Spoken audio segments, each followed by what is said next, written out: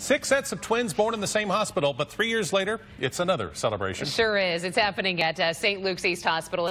KMBC 9's Kelly Gibbs was there with the group known as the Diaper Dozen. We're gonna put up 3. Who's 3?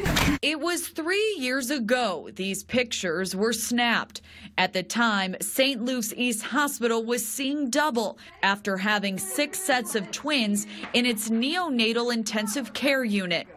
All of the children today happy and healthy, celebrating their 3rd birthdays as the Diaper Dozen once again. The fact that we had 6 sets of twins in a matter of a couple of days is something that we've never had before. Years ago, the Baby Bonanza also provided a built-in support group for the new parents, some who today were anxious to thank the nurses and doctors at their bedside. I just hug them.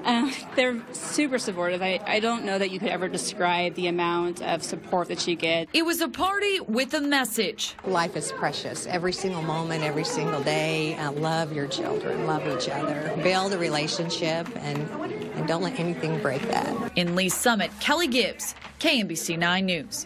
Was and remains a memorable story for sure. The hospital says they hope to host additional get-togethers for the Diaper Dozen in the years ahead.